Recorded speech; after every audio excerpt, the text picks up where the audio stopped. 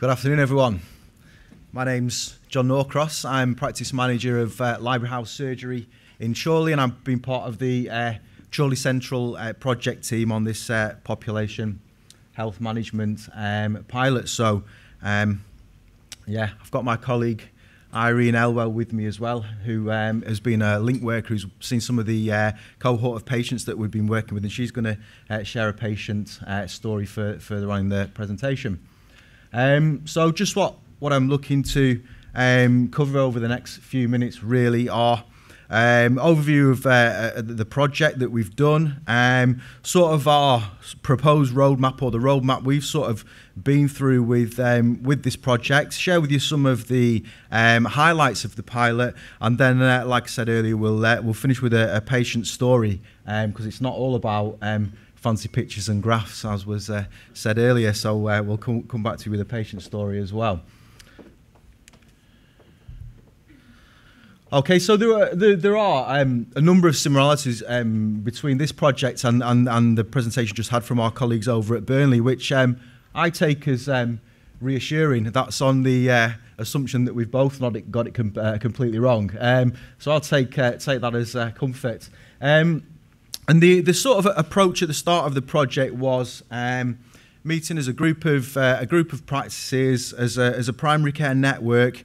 We were thinking about a lot of the stuff we'd done over the years and done together, and working in primary care. I'm sure this will have been your experience as well, or something similar to that. A lot of our focus over the last few years has been about who are these really unwell patients who are going to A&E, who are having emergency admissions, and what do we do to try and work with those patients and solve that. And having done that for a number of years, we wanted to do something completely different. We work in these types of ways, and over time there were people at the start of those types of projects who were attending perhaps A&E unnecessarily, or having emergency admissions that were avoidable. But the more that we worked that group, and over a number of years, we were having sort of MDT meetings and that sort of stuff, and thinking, well, actually pretty much everyone we're now discussing at this point in time was really unwell and unfortunately needed to go to hospital. So we thought, well, let's shift that on its head and let's think about how do we work with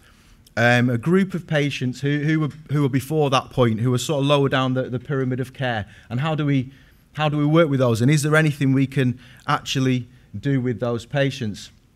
The cohort of patients that we selected to work with were very much in mind with people before they needed, significant hospital intervention and that type of stuff. And we worked with a group of patients with an age range of 45 to 60 who were moderately frail, and who also had 10 plus GP practice appointments within a year. So these patients are fairly high intense users of primary care, but not necessarily A&E and those types of services. And what we wanted to then do with those cohort of patients was provide them with a face-to-face visit with a link worker to signpost to potential appropriate services that they hadn't accessed, and also, as was mentioned in the previous presentation, to complete a patient activation measure, or PAM score, which I'm pleased my colleague was diligent enough to explain what that was in more detail than I'm going to. But I think you got the premise that it was how engaged and activated is that patient in their health and their care of, and how resilient are they. So from that point, interventions identified and implemented, and then what we want to do as well is the initial activation measure was sort of the baseline for that patient, and then 12 weeks further on we want to do another patient activation measure score as well, and obviously we're hoping that there's been an improvement in that score and that patient is more activated and engaged in the care of their health. And a lot of this is we know that we need to do things differently, and there's not necessarily loads more resource to do that, but we just think that the more activated a patient is in looking after themselves, or having people who help them to look after themselves, that should, in theory, reduce some pressure in primary care. My colleague previously talked about they have better outcomes. There's evidence that these patients will need to access services less, but also will have a better quality of life and better outcomes for their long-term conditions. And for us, this is a way of measuring what's happened with that patient. And it's strange because we always get measured and monitored around money spent and cash and things like that. Whereas if we do something well at this stage, all that won't be spent. But how do we then measure what wasn't spent on that patient? So we just feel that the activation measure is a good way to do that. Okay, so this is sort of our sort of roadmap, what we went through, and I'll just talk through each of these in a little bit more detail over the coming slides. Okay, so the first point of the roadmap was our vision, and this was really about wanting to improve individual and community resilience, and that again is about helping to reduce some of that pressure in primary care through helping people to engage in maintaining and looking after their own health. There's some of the things we felt we would need to know throughout the project. We wanted to understand our community better, the individuals involved in the project, the patients better as well, and what were the determinants of individual and community resilience. So the next part was we sort of decided who the stakeholders were, who we wanted to meet with, who we wanted to form relationships with or develop existing relationships with, and that's just a snapshot of some of the people who've been involved in the project. GP practices, local council, Chorley Council have been incredibly supportive. In fact, they seconded one of their team to come and work with us, which is Irene. We've worked with the Acute Trust and Community Services in terms of gathering data. The CCG, the CSU and BI teams have been key, and obviously Kate coming out and coaching us and helping us with the project.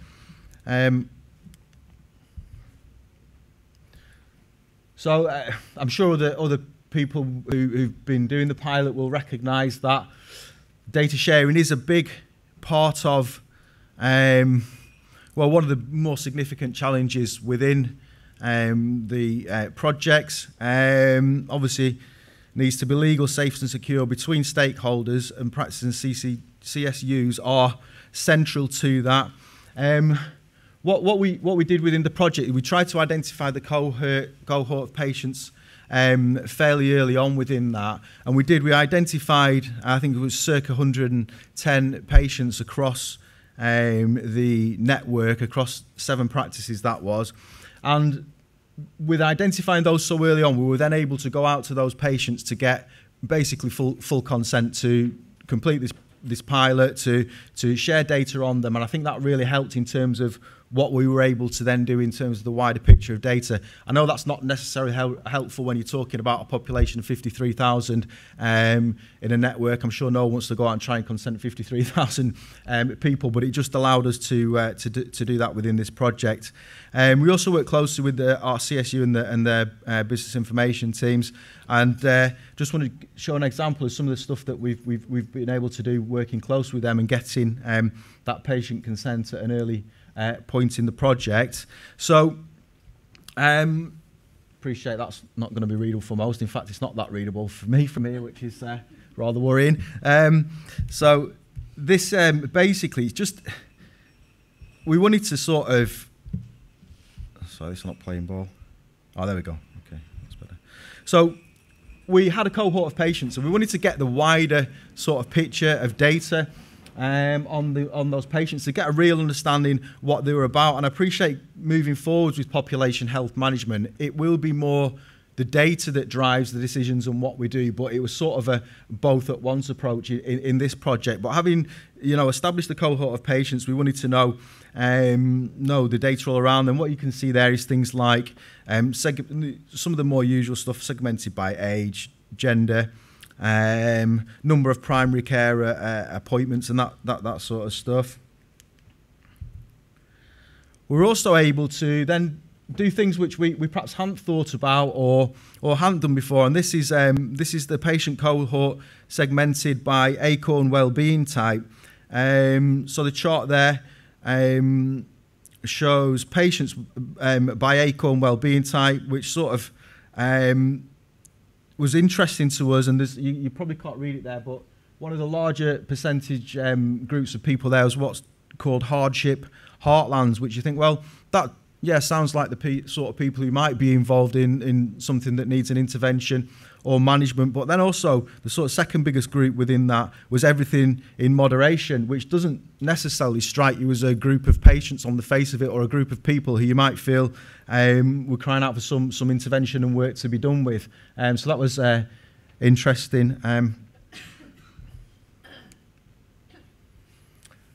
Okay, as well, this is building on the theme of having a theograph, and this thanks to our CSU team and Ruth and James for working so hard on this.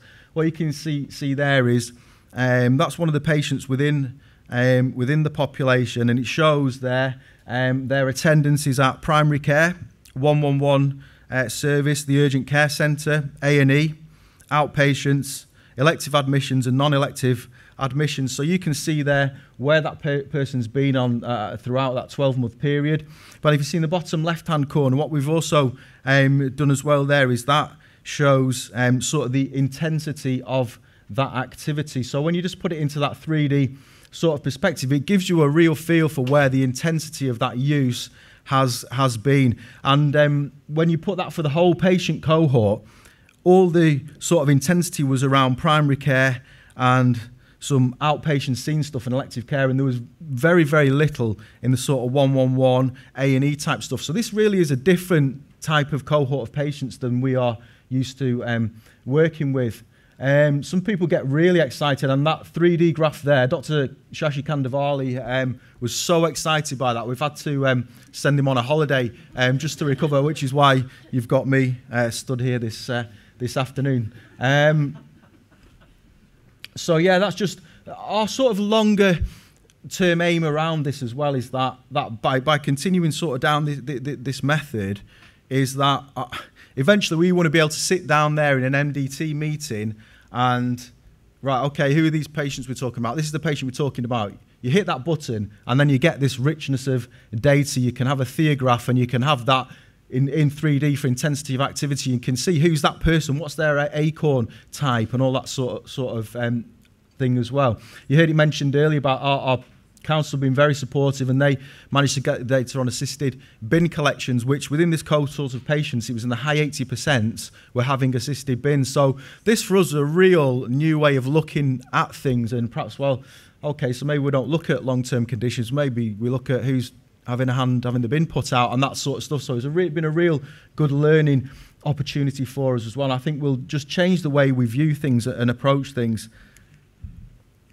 So just another example of a patient there, and again you can see it just shows where they've been and for what appointments. I know you can't see it in great detail from where you're at, but the slides will be shared. In fact, I've said Dr. Kandavali's on holiday. I'm not so sure. He might be with his legal team copywriting the graph in the bottom left-hand corner, but maybe not. Okay, then the sort of final part of the roadmap was the intervention which Irene's been doing for us from a sort of more link worker, social prescribing type perspective, and it's been a one-to-one face-to-face intervention. That's again it being in connection with the patient activation measure, which I won't go into again.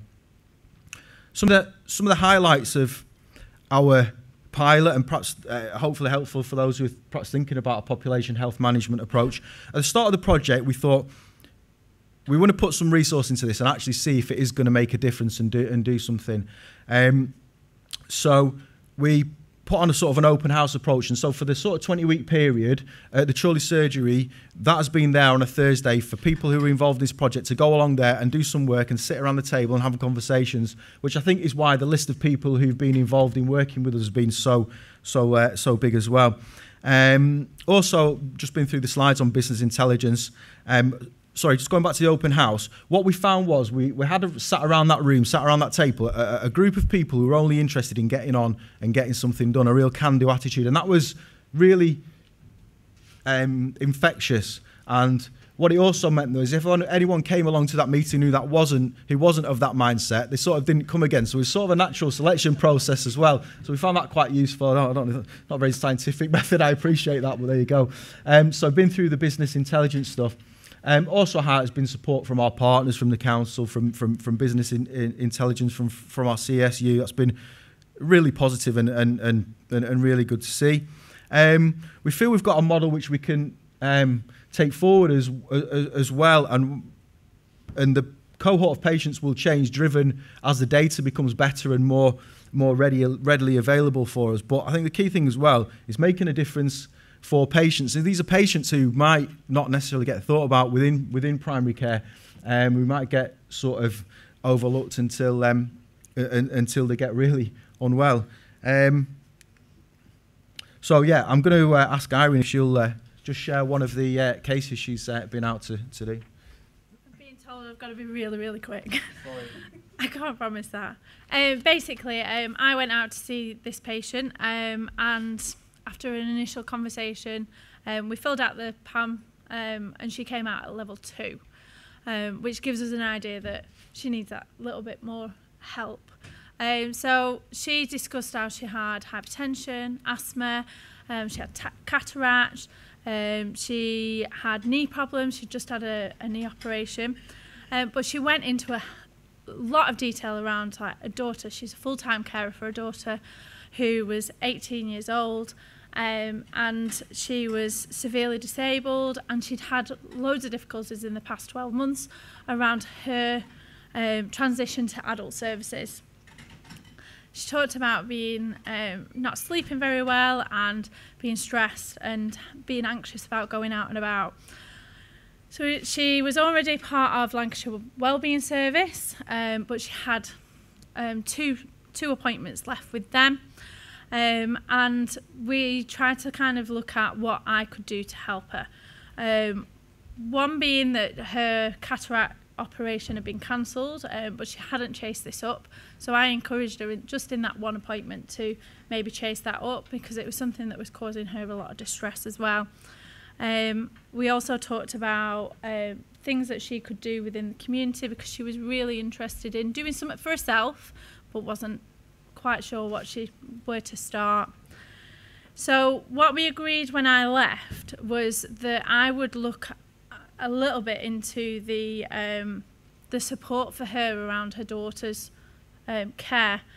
So we agreed that I would contact the continuing healthcare service and also her SEND worker to see if they could just basically give her a bit more information. She was feeling very out of the loop, not able to kind of have the support around her to move things forwards.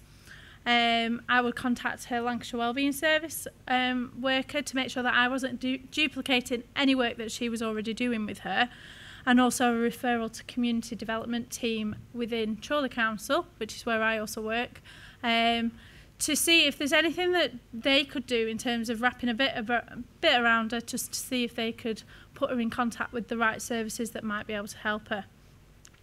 So I did this, and I did a 4-week follow-up just to see if things were kind of progressing for her. She'd been in touch to get her cataract sorted, and she'd actually got a cancellation and had the operation. The continuing healthcare worker had been in touch, and they'd actually met and put a plan in place, and her daughter's care was going over to a PA service. The SEND worker at LCC had been in touch. They had an appointment, but they were also making sure that the school that her daughter was going to were also involved in that as well. And our community development team had been in touch, and they'd actually arranged for her to look at volunteering for a parent and toddler group for the time when she's not looking after her daughter, and also looking at a cookery course, because she talked about wanting to lose a bit of weight but wanted to do it around what she in learning how to cook properly. And I'd also just last week had an email from her Lancashire Wellbeing Service worker saying that they'd just finished their sessions, but just thanking me to kind of moving things along for her, because they weren't quite sure where to start. So I am due to see her in a few weeks' time, just to do the last session with her for the PAM, and also just to see if there is anything else that might help her. Thanks, Irene. So just really quickly, just to wrap up with, so what now? Well, for our pilot, we've out of the cohort of 81 that consented to having Irene visit them, there's 13 of those patients left to see, but then there's the follow-on in a 12 weeks time, where we'll revisit the PAM score, and Irene will go out and see them again. I think you know you're doing that, don't you? Yeah, all right. It's good she knows that. She's been seconded for at least another 12 weeks off our council. So that's what's next for us, but we just feel that it's been a real worthwhile experience. We've learnt so much, and we will take this as a way going forward. But also, what about population health management in other networks? Well, we just think, we talked, didn't we, about resource and who can do this and who can get on with this. But I think there is a unique opportunity within primary care at this point in time. You know, we've got clinical pharmacists coming to join our network, social prescribers coming to join our network. And when you think about that's one individual in a population of potentially, well, in our case, 53,000 people, what do they do? And I guess the tempting thing for practices might be, well, let's just carve that time up and give them a little bit of time in each practice. And I guess what would the impact of that? I would strongly suggest not as much as if you find a cohort of patients and really target those and try and make a difference. Hopefully you've heard that that's made a difference for the patient Irene discussed. But yeah, so that's it from me. Thank you.